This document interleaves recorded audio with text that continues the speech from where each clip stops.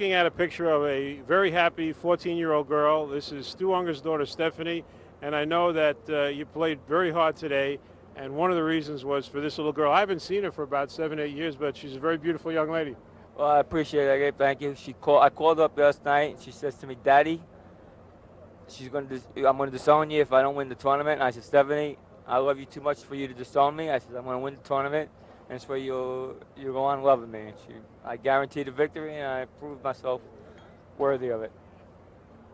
Stu, let me ask you a personal question. I think I know you well enough to ask you this question. You did. In 1980 and 1981, you won the championship, but you weren't smart after that. Your life didn't go 100% in the right course.